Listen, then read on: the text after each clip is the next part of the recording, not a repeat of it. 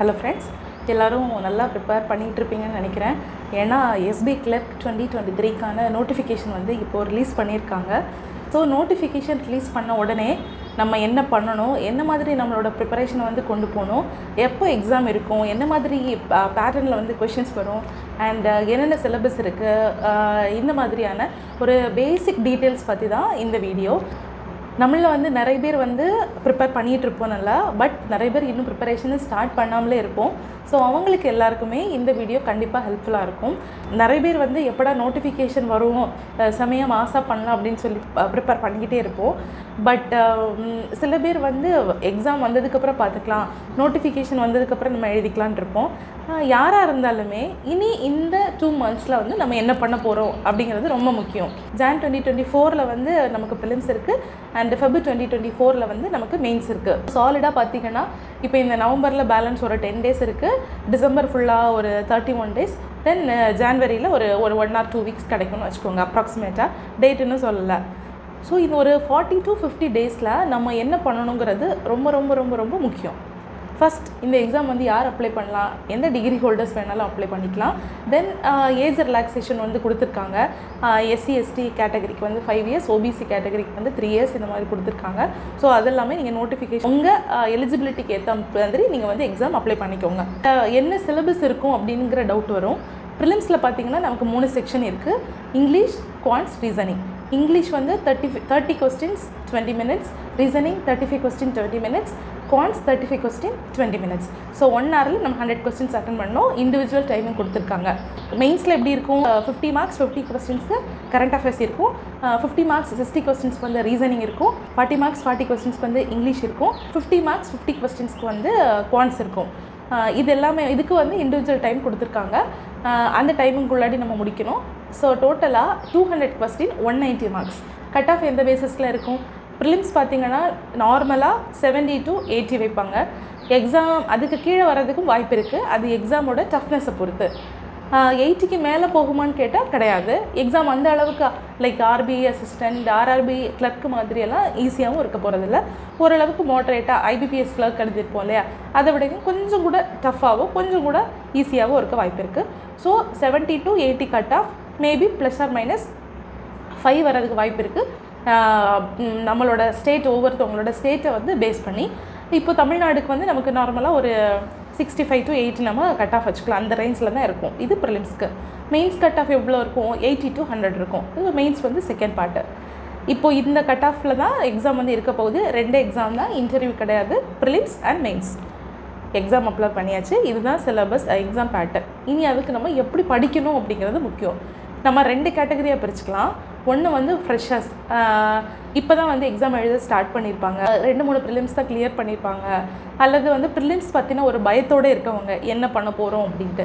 2வது கேட்டகரி, எத்தனை ப்ரிலிம்ஸ் வந்தாலும் எனக்கு பிரச்சனையே கிடையாது, எனக்கு வந்து வீக்கே மெயின்ஸ் தான், ப்ரிலிம்ஸ் எல்லாம் நான் அடிச்சு தூக்கி போயிட்டே இருப்பேன் அப்படிங்கிறவங்க. ஸோ இந்த 2 கேட்டகரி ஆஸ்பிரண்ட்ஸும் எப்படி ப்ரிப்பேர் பண்ணலாம் அப்படின்னு பார்க்க போகிறோம்.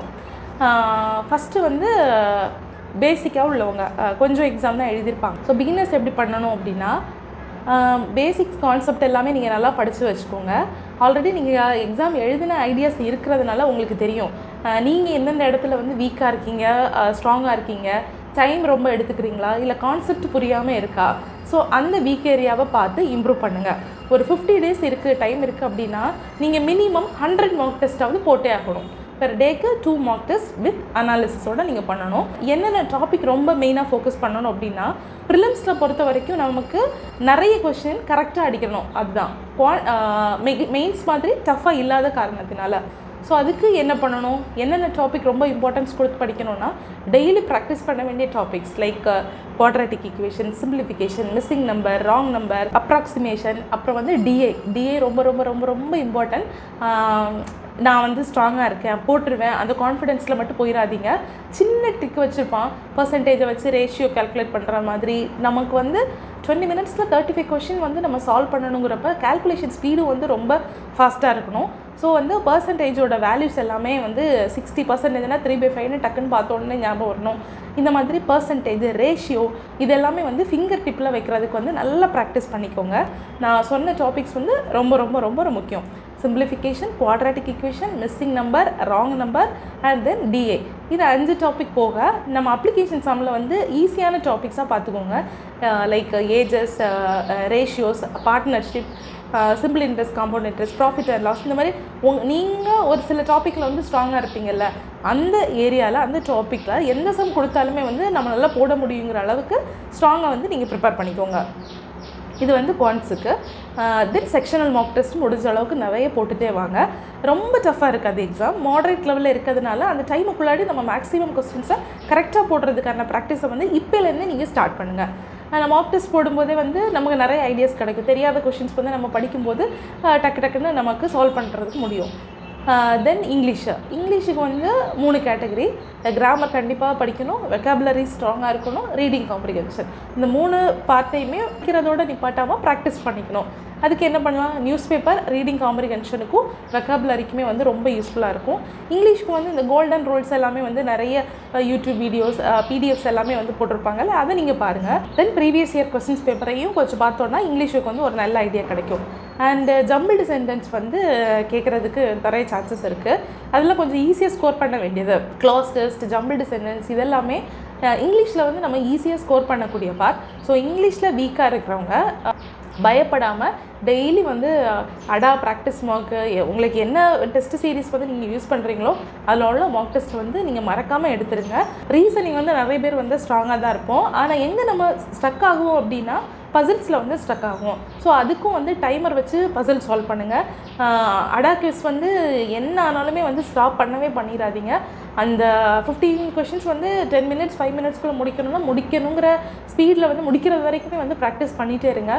Floor based Basil, circle based Basil, blood relation based puzzles, linear puzzles, இந்த மாதிரியான பசில்ஸ் வந்து நல்லா ஃபோக்கஸ் பண்ணுங்கள்.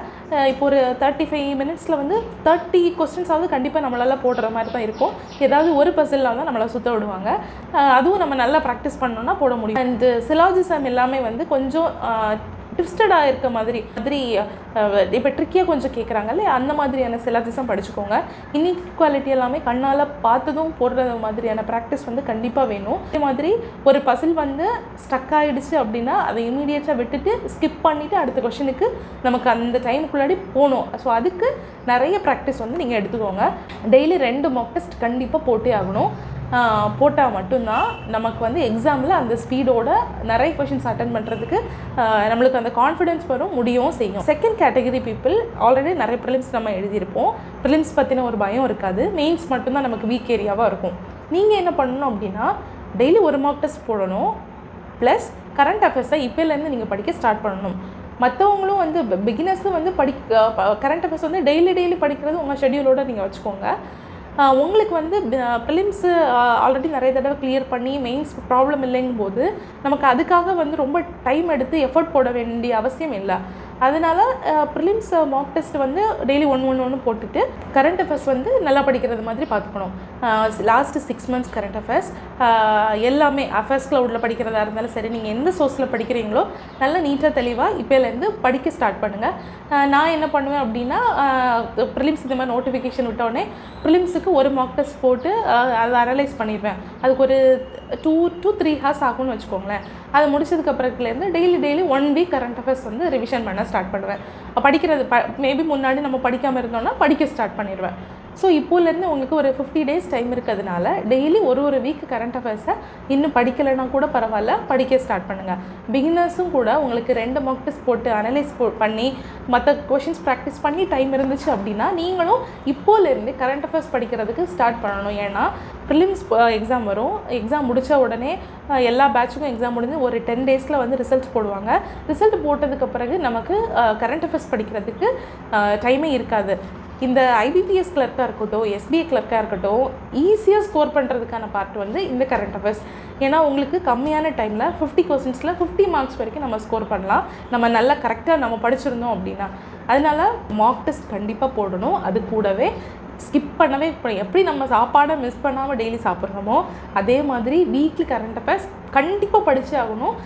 அது உங்களோட நீங்கள் படிக்கிறதுக்கு ஒரு ஸ்ட்ராட்டஜி வச்சுருப்பீங்களே, டெய்லி கரண்ட் அஃபேர்ஸில் ஒரு 7 டேஸ் படித்தாலும் ஓகே, வீக்லி மெட்டீரியல்ஸ் எடுத்து நீங்கள் ஒரு வீக்லி படித்தாலும் ஓகே தான். எப்படினாலுமே ஒரு நாளைக்கு ஒரு வாரம் கரண்ட் அஃபேர்ஸ் படித்து அதுக்கான வீடியோஸ் பார்த்து அதை குவிஸ் போட்டு நம்ம வச்சுக்கணும். அப்போ தான் கரெக்டாக ப்ரிலிம்ஸ் முடிக்கும்போது நம்ம எல்லா மந்தோட கரண்ட் அஃபேர்ஸும் நம்ம படிச்சிருப்போம். எக்ஸாம் ஸ்டார்ட் ஆகும்போது மெயின்ஸ் மார்க் டெஸ்ட்டும் போட்டு ரிவிஷன் பண்ணுறதுக்கும் நமக்கு டைம் வந்து கரெக்டாக இருக்கும். அதனால் இப்போது நோட்டிஃபிகேஷன் விட்டுட்டாங்க, மாஸாக பண்ண போகிறோம், அடித்து தூக்குறோம், இப்படியெல்லாம் நமக்கு ஸ்டார்டிங்கில் ஒரு மோட்டிவேஷன் இருக்கும். ஆனால் ஒரு 10 நாள் ஒரு வாரத்தில் வந்து ஊசி போன பட்டாசு மாதிரி ஆகிடக்கூடாது. எக்ஸாம் முடிகிற வரைக்குமே இந்த ஸ்பிரிட்டோட இந்த இதோட மோட்டிவேஷனோட வந்து நம்ம பண்ணணும். ஆர்ஆர்பி கிளர்க்கு ஃபெயில் ஆகிட்டோமே, அந்த எக்ஸாம் கிடைக்கலையே, நமக்கு வந்து எஸ்பி கிளர்க்கு முடியுமா, இது அப்ளை பண்ணணுமா, அப்படி எதுவுமே யோசிக்காதீங்க. இது ஒரு நல்ல சான்ஸு. இந்த இயரில் வந்து இனி அடுத்த நோட்டிஃபிகேஷன் வருமானு கேட்டால் டவுட்டு தான். ஏன்னா எல்லா எக்ஸாம்ஸுமே முடிஞ்சிருச்சு. ஸோ இந்த எஸ்பிஐ கிளர்க் வந்து Jan-Feb வந்து நமக்கு பெரிய ஒரு லைஃப் சேஞ்சிங் கேமாக வந்து இருக்க போகுது. அதனால் வந்து கொஞ்சம் என்ன சொல்கிறது, டைம் வேஸ்ட் பண்ணாமல் ஃபோக்கஸ்டாக கன்சிஸ்டண்ட்டாக டெய்லி படிக்க ஸ்டார்ட் பண்ணுங்கள். இது வரைக்கும் எப்படி இருந்தோமோ இருந்துட்டு போகிறோம். மேபி இந்த 50 டேஸ் நம்ம எஃபோர்ட் போட்டால் லைஃப் வந்து மாறுறதுக்கு நிறைய சான்ஸ் இருக்குது. எந்த பேங்க்கு எப்படி மர்ஜ் ஆனாலும் ப்ரைவேட்டைஸ் ஆனாலும் எஸ்பிஐ வந்து ரொம்ப ஸ்ட்ராங்காக இருக்கும். அதனால் வந்து லைஃபே வந்து மாறக்கூடிய தருணம் இந்த 50 டேஸில் நம்ம கையில் தான் இருக்க போகுது. அதனால் வந்து நல்லா ஹார்ட் ஒர்க் பண்ணுங்கள். ஒரு 1 வீக் வந்து இதை கண்டினியூஸாக ப்ராக்டிஸ் பண்ணிவிட்டு நீங்களே பாருங்கள் நமக்கு இம்ப்ரூவ்மெண்ட் ஆகிருக்கா லாஸ்ட் வீக் வரைக்கும் அப்படின்ட்டு. நானும் முடிஞ்ச அளவுக்கு வந்து எஸ்பிஐ எக்ஸாம் முடிகிறது வரைக்கும் அப்பப்போ நம்மளோட ரிவ்யூஸ் வந்து எப்படி இருக்குது, நம்ம எந்த ஸ்டேஜில் இருக்கோம் நான் அனலைஸ் பண்ணுற மாதிரியான வீடியோஸ் கூட நான் ட்ரை பண்ணுறேன். தூங்காமல் வீடியோ எடுத்து வைக்கிறேன். ஆனால் இந்த ஒர்க் ஷெட்யூல்னால எனக்கு வந்து போட முடிய மாட்டேங்குது. பட் இந்த எஸ்பி கிளர்க் வந்து சேர்ந்து ப்ரிப்பேர் பண்ணுவோம்.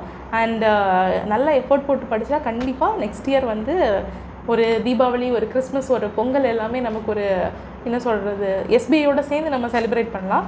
ஸோ எல்லோரும் நல்லா படிங்க, ஹார்ட் ஒர்க் பண்ணுங்கள். இது ரிலேட்டடாக எஸ்பிஐ கிளர்க் ரிலேட்டடாக ஏதாவது டவுட் இருந்தாலும் நீங்கள் கமெண்டில் கேளுங்க. யாருமே எக்ஸாம் அப்ளை பண்ணாமல் விடாதீங்க. வேக்கன்சியை பற்றி நான் ஏன் ரொம்ப பேசலை அப்படின்னா, நம்ம ஒரு ஆள் வேலைக்கு போகிறதுக்கு ஒரு சீட் இருந்தாலே போதும்.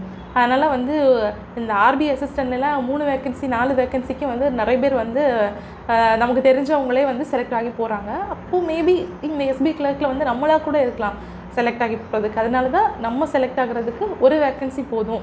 அதுக்காக அந்த சீட்டில் உட்கார்றதுக்கு எவ்வளோ எஃபோர்ட் போட முடியுமோ அவ்வளோ எஃபோர்ட் போட்டு படிப்போம். டவுட்ஸ் ஏதாவது இருந்தது அப்படின்னா கமெண்டில் கேளுங்க. என்ன வீடியோ போடணும்னு சொல்லுங்கள், கண்டிப்பாக வீடியோ போடுறேன். வீடியோ இவ்வளோ நேரம் பார்த்தவங்க எல்லாருக்குமே தேங்க்ஸ். நல்லா படிங்க. அடுத்த வீடியோவில் பார்ப்போம். Until bye, tata, all the best.